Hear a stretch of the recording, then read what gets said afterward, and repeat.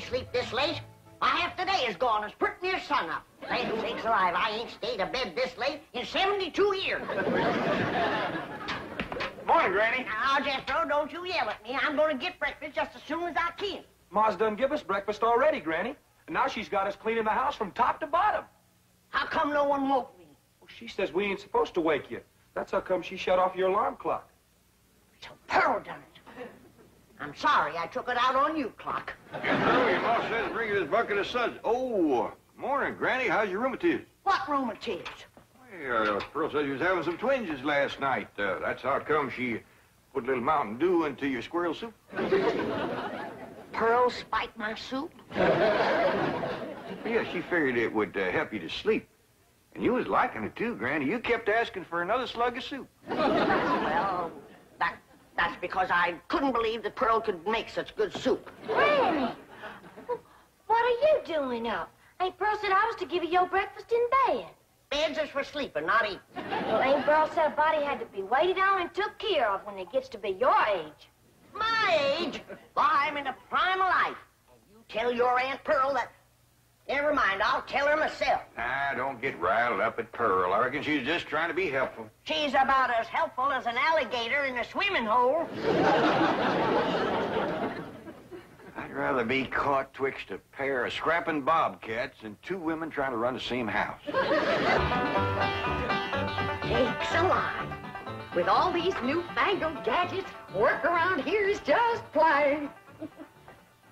Where you going with that, Jeffrey? Outside. I told you to take it up to Granny's bedroom.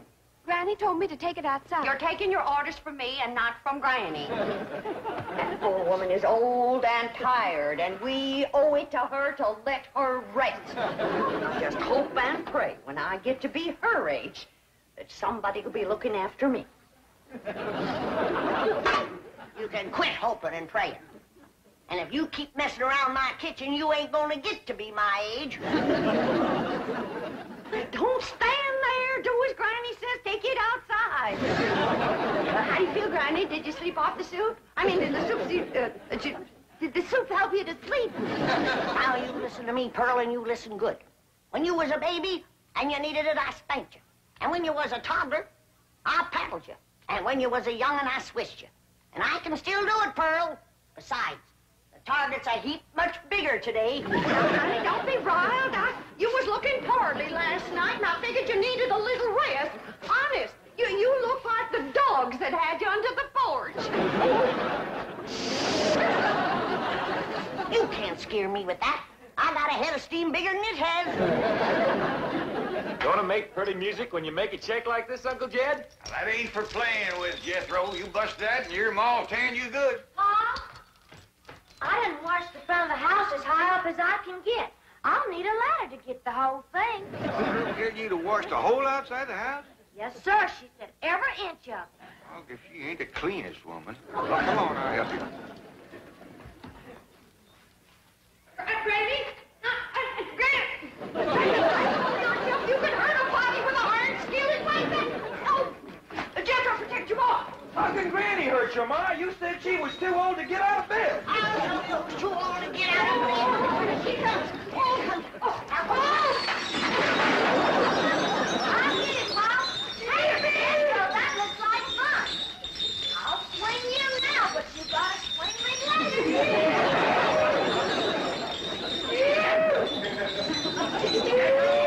Told you that wasn't for playing on. I'll get down from there. Come on. Come on, get Pearl. Get your big overgrown boy off the chandelier. I'll get him off of there if you get Granny off of me. Granny!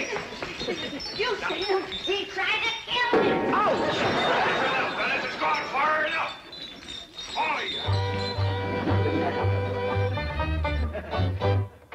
Now, Jethro's gone to fetch the truck around, and we's all going for a nice long drive and cool off some of the tempers in his family. Ain't Pearl? Ain't Cousin Jethrina coming? Oh, no, honey. She wants to practice her singing. She can go sightseeing another time.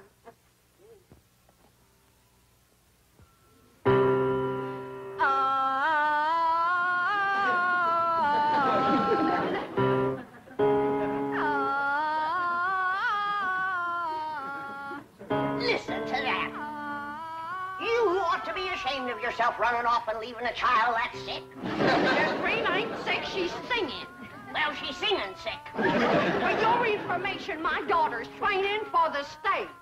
Well, now, that's one thing she can do, drive a stage. This snapping and backbiting twixt you two has got to stop.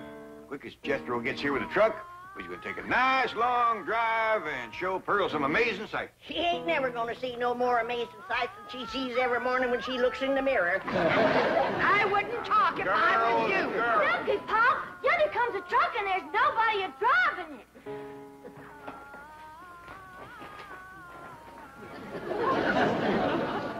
What's the trouble, Jethro? It's out of gas, Uncle Jed. They ain't even enough to get to the filling station. Yeah, I'll tell you what, Ellie Mae, you run the house and get Granny's jug. The big one. Ooh, don't tell me that child ain't sick. Nobody makes a noise like that on purpose.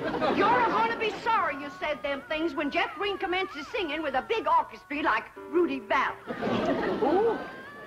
Rudy Valley and his Connecticut Yankees.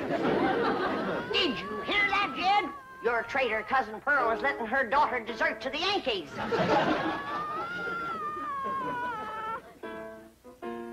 Well, I reckon they're getting what they deserve.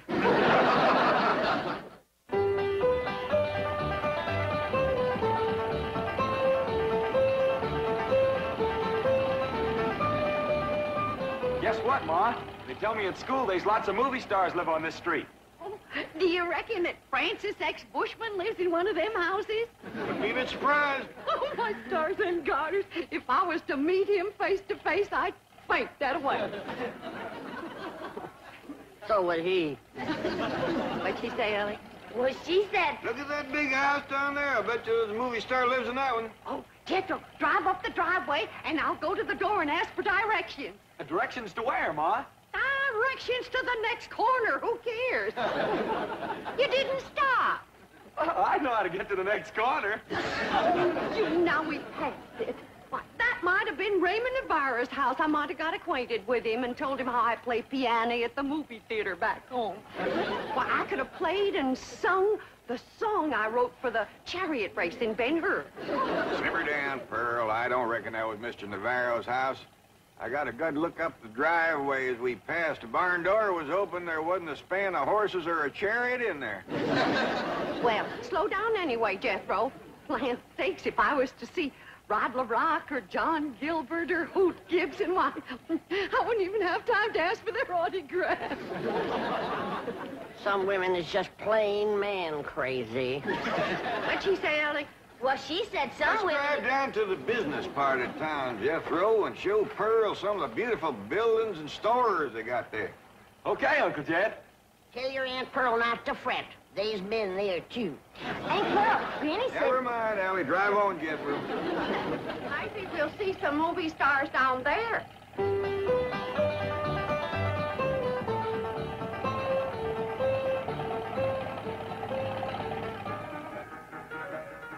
Come in, folks. The movie's about to begin. By the way, the wax figures out front are by courtesy of the Beverly Hills Movie Museum. Looky, Aunt Pearl, there's the movie picture theater up yonder. Yeah. I wonder if they need a right good first-class piano player. Why, do you know one? Now, I have taken Say, all my... Pearl, ain't them movie stars out in front of that theater? Stop 'em, my Jethro.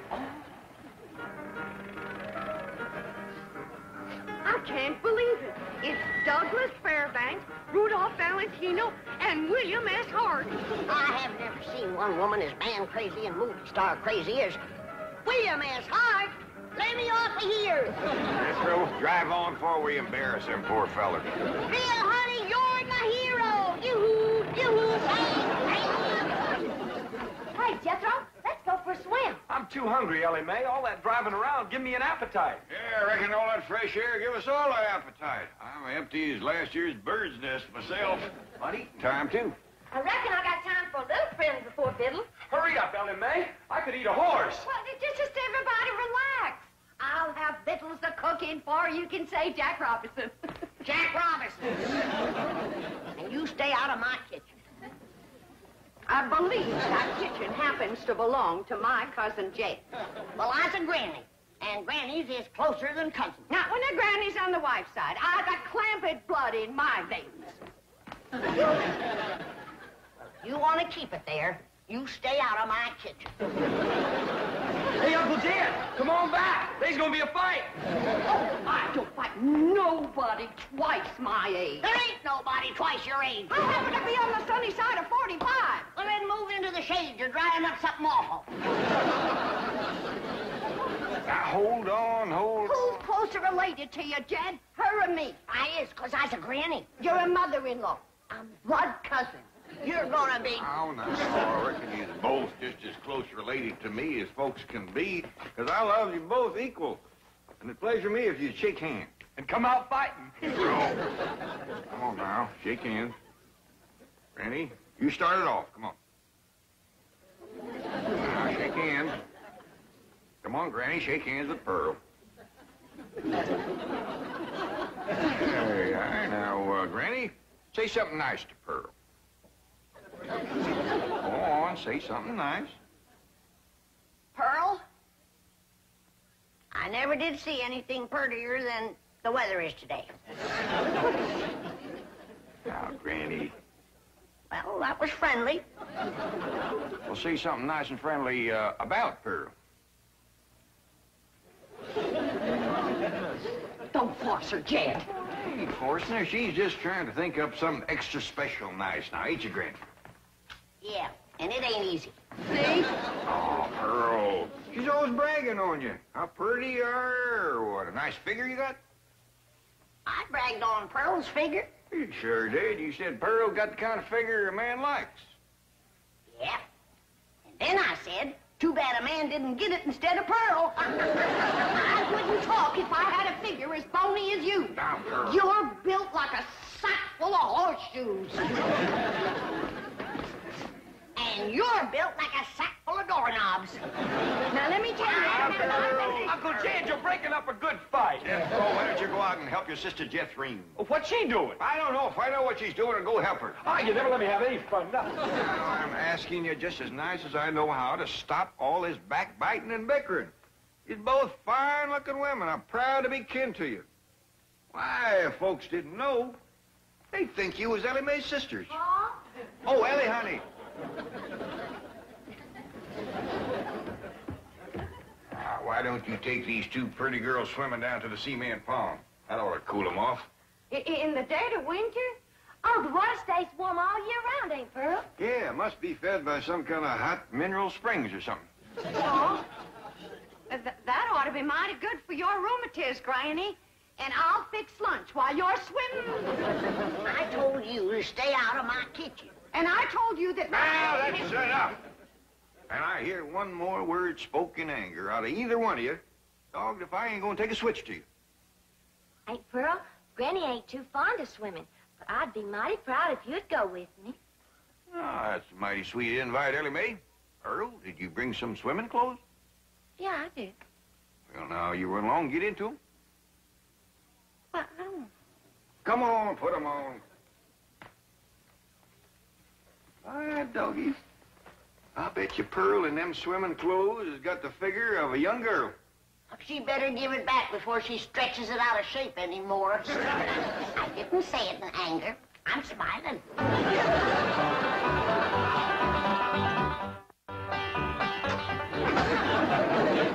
Well, I'm ready for the water. It looks like she's been in it for 6 days. Pearl, you are one of the finest looking women ever to come down out of the hill. And you're extra fetching in your swimming clothes. I made it myself. The ticket, you say? It's all handwork. No. Yep. Every gore and gusset and dart and tuck and ruffling and brick-rack, I did it all myself. Doggy, that's mighty pretty, and so are you, Pearl. Granny, did you ever see anything like Pearl in her bathing suit? No, sir, I ain't. Well, come on, I'll show you the pond. Ellie Mae and Jethro's down there waiting for you. Hold on there. What do you think you're doing? Fixing to cut Ellie's hair. Whack it off short, Paul, so it won't get in my eyes when I swim. I'd sooner cut off my arm than that beautiful hair of yours. Now, don't you never get a notion like that in your head again, nor you neither. You mean I gotta let my hair grow long as Ellie's? Jethro, why don't you try using your head for thinking? I have tried, Ma, and it hurts. Keep an eye on these two. I gotta go back up the house. I will, Jed. Hey, Ma, you want to race Ellie and me to the fur end of the pond and back? In the water? Yes, sir. And get my swimming suit wet? Yeah. Oh, you do bear watching, both of you. Is them ham hocks? Yeah, Ma. Where'd they come from? From pigs, I reckon. How did they get here? Well, I took them out of the icebox. I was getting awful hungry. Was you gonna eat them raw? Of course not. Huh. I was going to keep my swimming trunks on.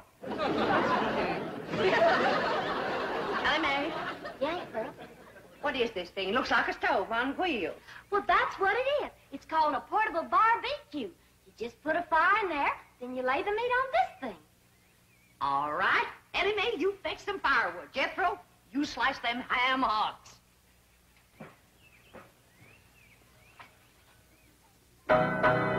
What would you like to hear next, Uncle Jed? Well, can you play Dixie? Why, sure. I sure do like to sing that song. It's right good for dancing, too. Would you do a jig? Well, if the music happens to get down around my feet, I might just cut loose and stomp a spell. Better take my coat off just in case it does.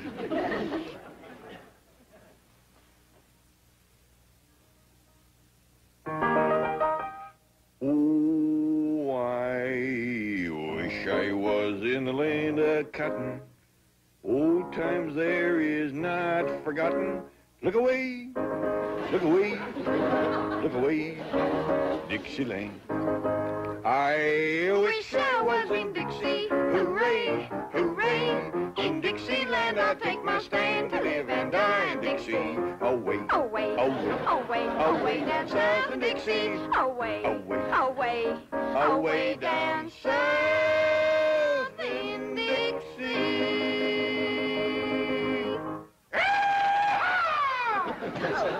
I was me away from Pearl, away from Pearl and old Pearl, and away from Pearl and Dixie.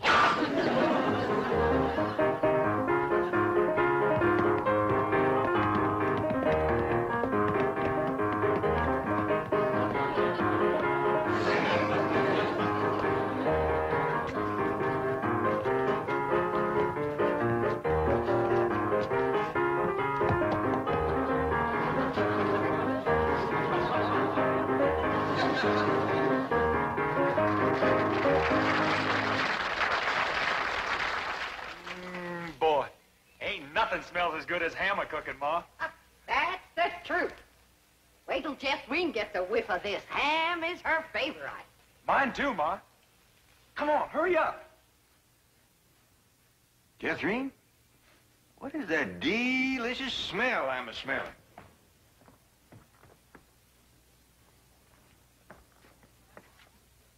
It smells like ham a-cooking, Uncle Jed. Well, let's get on down to the cement pond, tell everybody we're going to have ham.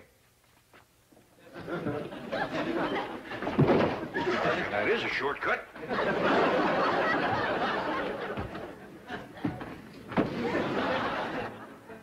When the family tastes these riddles, they ain't never gonna let Pearl near the kitchen again.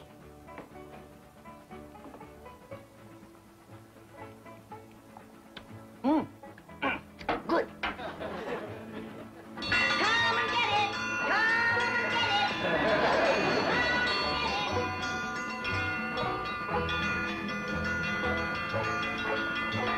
Come on, everybody! Victuals on! Land sakes! They're all so hungry they can't get up.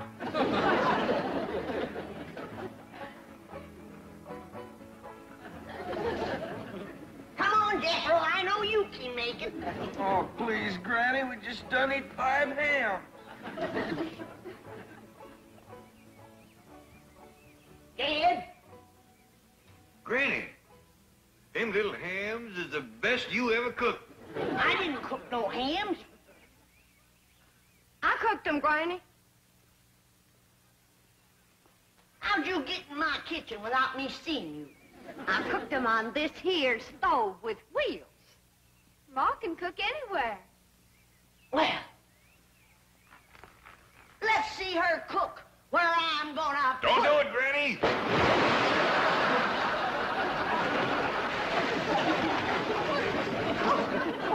Just a minute. Here's your